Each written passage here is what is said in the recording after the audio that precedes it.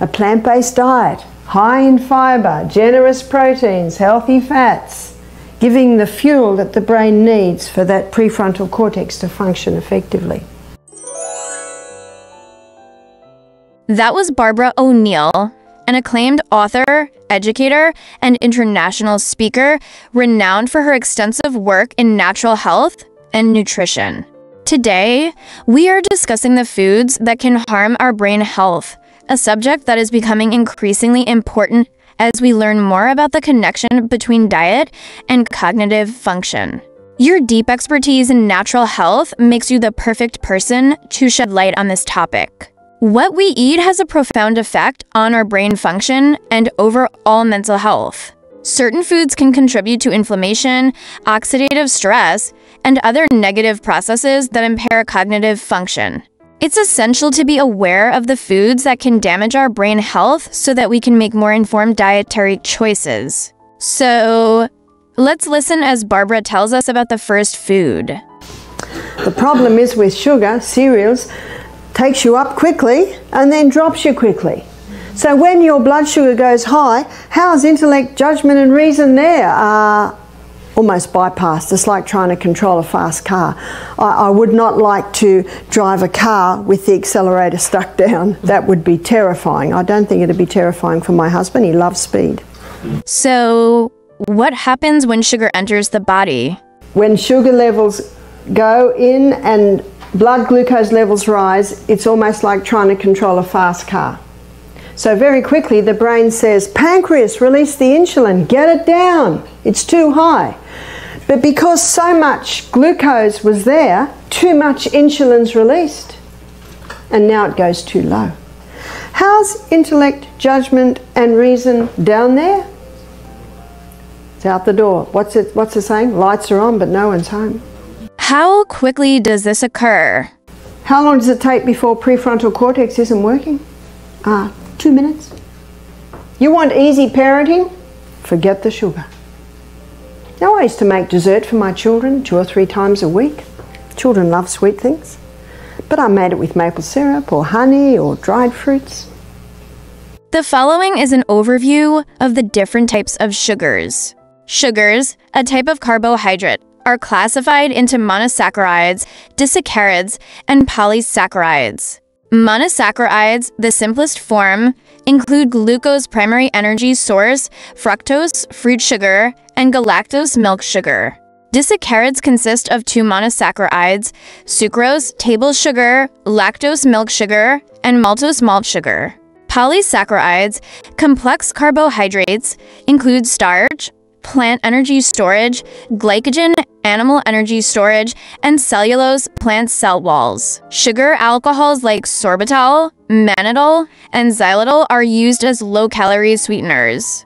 Each type has distinct properties and roles in nutrition, and metabolist Barbara will now tell us about the second food that wreaks havoc on your brain. Not far, in fact almost equal with the sugar, is the hybridized wheat of today. We looked at that earlier in the week, how it created a starch structure that gets the blood sugar level up even higher than refined sugar. And there are a few books that talk about the link between wheat and mental illness. In other words, this has been compromised. Grain Brain by Dr. David Perlmutter, he's a neurologist. Wheat Belly by Dr. William Davis. Gut and Psychology by Dr. Natasha Campbell McBride, and Dr. Bruce Fife's book, Stop Autism Now, Stop Alzheimer's Now. All of these books talk about the link between, yes, refined sugar and the hybridized wheat and mental illness. In other words, the compromise of the prefrontal cortex. Hybridized wheat refers to wheat varieties that have been selectively bred to combine desirable traits from different parent plants. This process involves crossbreeding different strains of wheat to produce offspring with specific characteristics such as higher yield, disease resistance, improved nutritional content, and better adaptability to various environmental conditions. Modern hybridization techniques have significantly transformed traditional wheat, resulting in shorter, sturdier plants that are less prone to lodging, falling over. These modifications aim to increase productivity and meet global food demands. However, Hybridized wheat has also been associated with changes in protein and gluten content, which some believe contribute to increased gluten sensitivity and other health issues. Barbara will tell us about a third food which is not good for the brain. Caffeine. How does caffeine affect prefrontal cortex? It directly affects prefrontal cortex. Let me show you how. Here's the nerve cell. And remember, the nerve cell is not like any other cell. The nerve cell communicates with the next nerve cell via little chemical messengers. They're the receiving stations. This is the arm that comes out. This is the axon. These are the little filaments at the end of the arm.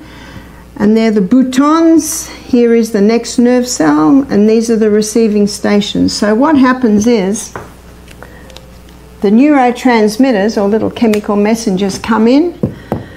They're encapsulated in the inside of the cell. That little capsule is sent down the arm into the little boutons, and it's released out to the next one. It is estimated that one nerve cell can communicate with 20,000 other nerve cells. That's incredible. And those little neurotransmitters, they can be traveling anywhere between 2 and 200 miles an hour. In a crisis, it can be that. But it seems like coffee works for me. And how many people have a cup of coffee and say, oh, that's better, my brain's going, that's right, acetylcholine's risen. Oh, and I feel better, yes, your dopamine levels are rising. But now the brain says, we've got a chemical imbalance. You see, it can cope with that in a crisis, because this adjustment is necessary in a crisis to save your life. But the person's just sitting in the cafe bar, drinking their coffee, and the brain says, they're not moving, they're not running, quick. Develop extra receptor sites so we can try and maintain the brakes. Stop making so much acetylcholine. Eventually dopamine levels are exhausted. So the person might feel good straight after the cup of coffee. No wonder there's a crisis. But then you've got this corresponding effect that eventually depletes. So what does it do? And what the hybridized wheat and the sugar cause is a fuel imbalance in the brain. And when our brains run according to precision balance, they're not coping very well with this fuel and this chemical imbalance. And how many people today, in fact in Australia, the current figures are 50% of Australians at some time in their life suffer from some form of mental illness. That was not so 100 years ago. Some say, well, it just wasn't documented 100 years ago. No. Let's move on. We're looking at what compromises prefrontal cortex function, and how many Americans woke up to those 3 foods for breakfast. So, what's the next food that is deleterious to our brain? Alcohol. Alcohol's a neurotoxin. And the Australian Health Department have stated there is no safe dose of alcohol. It's a neurotoxin. It kills brain cells, and the brain cells we have now, we've got for life. Look after them. I guess we all know what the effects of too much alcohol is. So when the accidents happen, it's because this is compromised. They take the corner too wide. Their judgment is gone. They take the corner too early. How many tragic stories do we hear of a drunk going into the back of a family car? Mother and father, 3 kids dead, and the drunk walks away. It's tragic. And you have your history. Alcohol was banned for 13 years, 1920 to 1933. It's called the Prohibition. In that time, here are the figures. The mental institution occupancy dropped to 8%. Jails almost empty. Domestic violence almost wiped out, all because one thing had been eliminated, and that's the alcohol.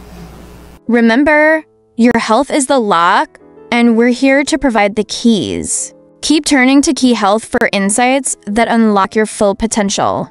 The key to lifelong vitality is in your hands. It's just one bite away.